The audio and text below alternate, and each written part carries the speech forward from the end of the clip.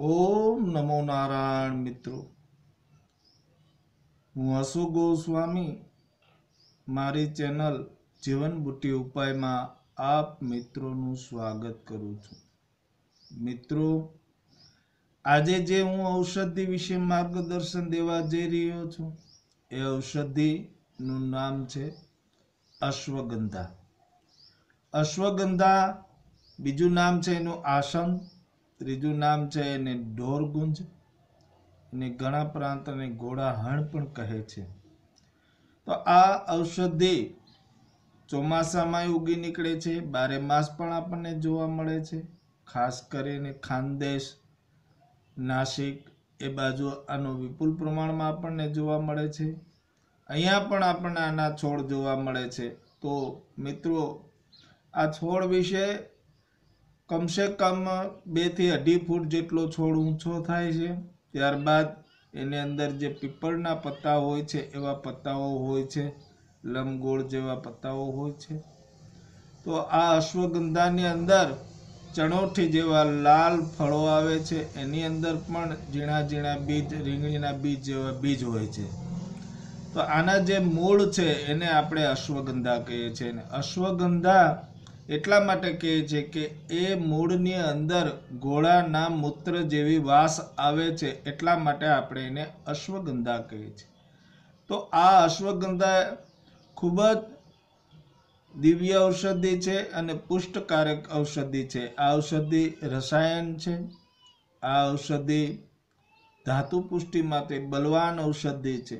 તો મિત્રો, આજે આ ઔષધિ વિશે હું તમને માર્ગદર્શન દેવા જઈ રહ્યો છું કે આયુર્વેદની દ્રષ્ટિએ આપણને કેવી રીતે ને કેમ ઉપયોગી થાય છે। એટલા માટે આજે હું તમને જે માર્ગદર્શન દઈ રહ્યો છું।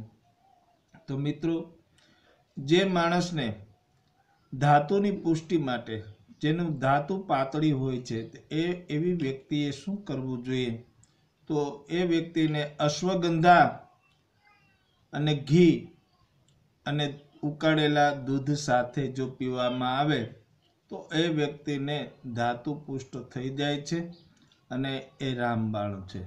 તો આ એક એનો અમૂલ્ય ગુણ છે। ત્યાર પછી એની જો આગળ વાત કરું તો ગર્ભની અંદર જે પુષ્ટ થવા માટે, કે જે સગર્ભા બેન દીકરી હોય છે, ત્યારે એનું જે બાળક છે અને પુષ્ટ ન હોય, નબળું હોય, તો એના માટે પણ એક સરળ ઉપાય છે।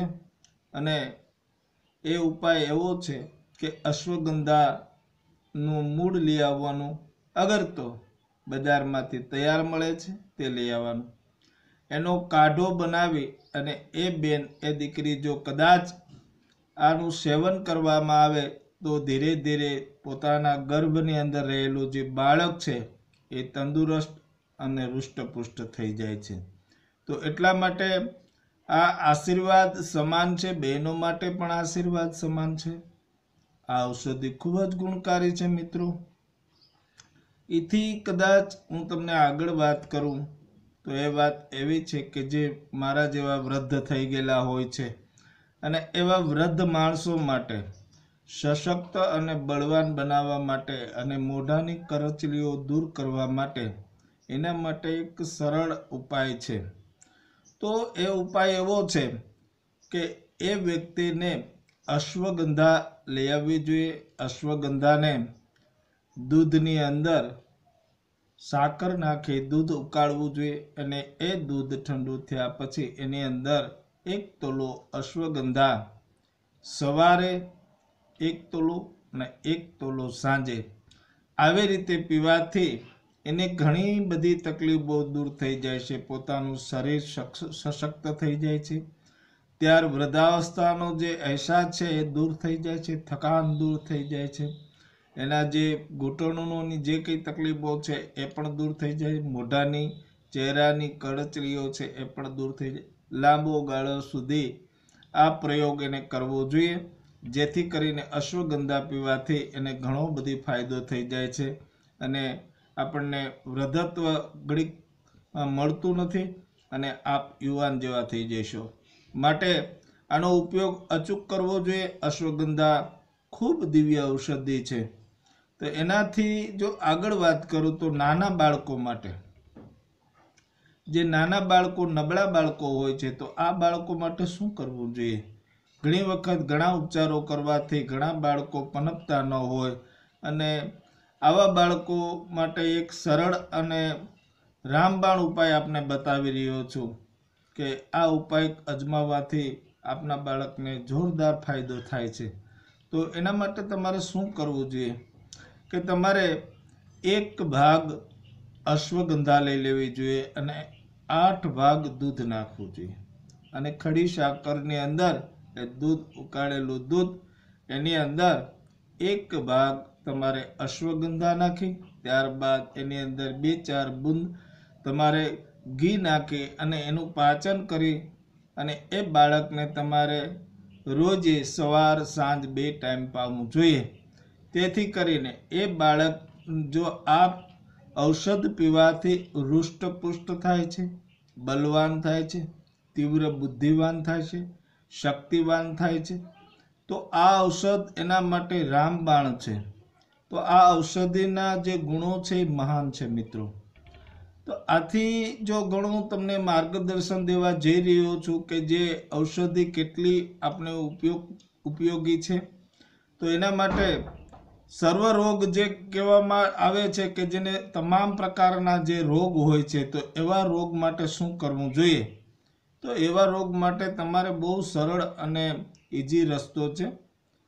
હાલ તમને અશ્વગંધા મળે તે ત્યાંથી અશ્વગંધા લઈ આવવી જોઈએ, અને કદાચ તમને ન મળી શકે તો તમારે એ અશ્વગંધા બજારમાંથી પણ મળે છે, તે અશ્વગંધા લઈ આવીને ત્યારબાદ લીમડાની ગળો લઈ આવવાની. આ બેનું ચૂર્ણ બનાવી અને જો સમભાગે ચૂર્ણ બનાવી અને સાકરવાળા દૂધની સાથે જો કદાચ પીવામાં આવે તો એ વ્યક્તિ સદાને માટે નિરોગી રહે છે, એને કોઈ પણ જાતનો રોગ થતો નથી.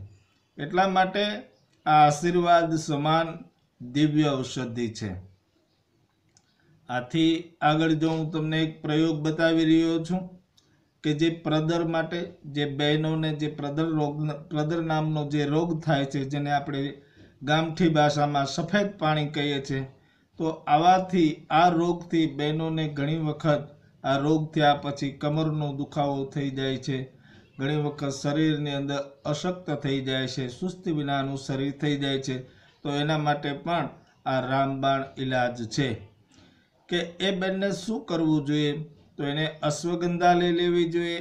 1 તોલો અશ્વગંધા લઈ અને એની સમભાગ સાકર નાખી 1 ગ્લાસ દૂધની અંદર ઉકાળી અને ત્યારબાદ એ જો રોજ દિવસની અંદર 1 વાર 2 વાર પીવામાં આવે તો એને આ પ્રદર નામનો રોગ છે એ થોડા દિવસ, અઠવાડિયાની અંદર આ રોગ તમામ ખતમ થઈ જાય છે.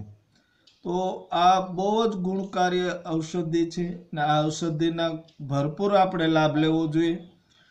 તો આથી જો કદાચ તમને હું આગળ વાત કરું કે જેને ધાતુ બળવાન કરવા માટે, ધાતુની પુષ્ટિ, જે શરીરની અંદર ક્ષીણ ધાતુ થઈ ગઈ તે શરીર નિર્માલ્ય થઈ જાય છે, જે શક્તિહીન થઈ જાય છે.